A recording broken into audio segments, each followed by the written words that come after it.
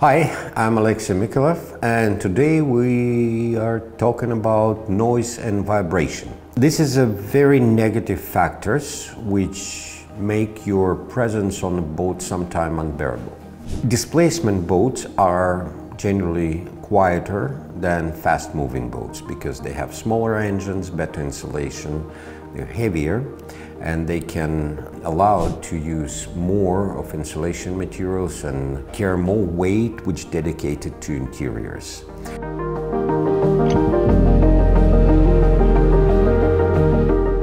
We cooperate with a company which have a special software which modeling noise and vibration based on your equipment and position of your equipment, and they model how noise and vibration travels throughout the boat, mainly vibration.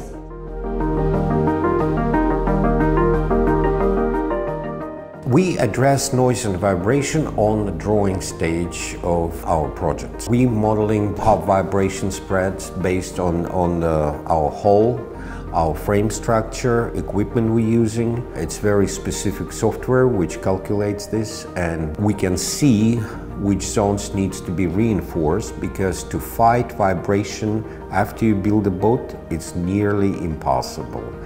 And we better predict it and cure it before we even start construction. And then we use a lot of mechanical things which reduce the vibration. It starts from the low ratio gearboxes, which allow us to spin our props slowly. So our cruising RPM in vicinity of 200 to 300. And it's create very little cavitation.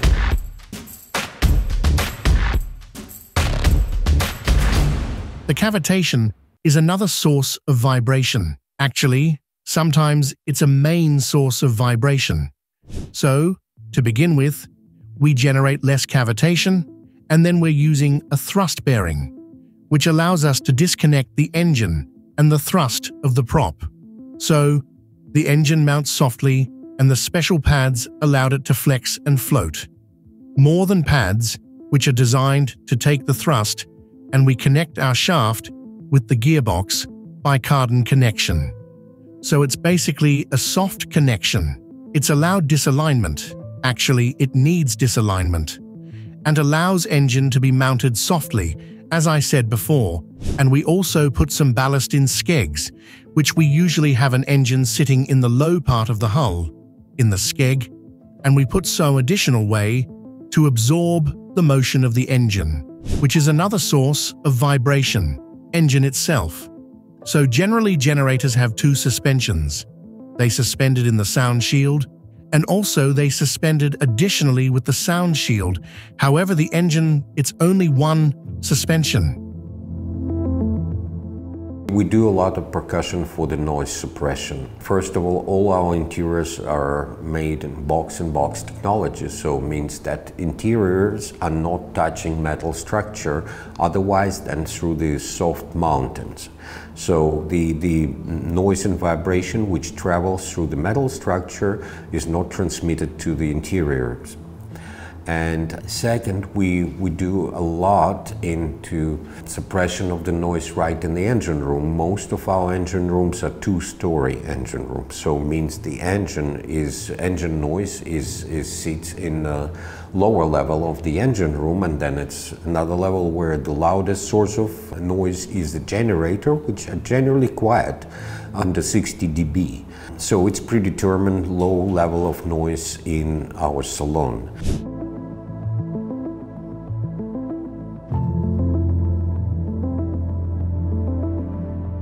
And we achieve yacht and superyacht levels because it's all predetermined by class, which levels of noise and vibration you have to have on your boat to call it a superyacht, to be able to do a charters. And we achieve these noise and vibrations requirements on all our boats. Some of our boats comply with the requirements of comfort and comfort plus requirements for the superyachts.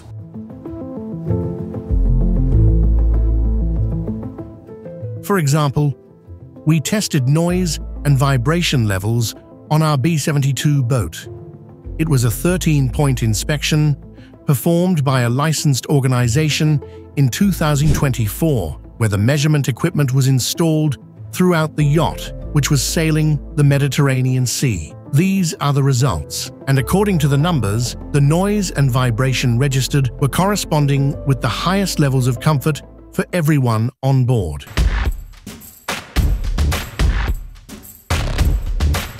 You know, why we pay a lot of attention to noise and vibration? Because these two factors are slowly working at you. So they make you uncomfortable to the stage that you want to leave the boat without even recognizing what caused you this discomfort.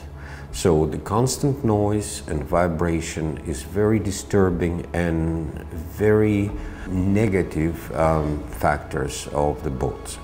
So, you know, we keep on saying our boat is home away from home, home on the water, and we all appreciate when our home is quiet, when you don't hear neighbors, when you don't hear noise of the street outside, when you don't hear loud music from the neighboring restaurant.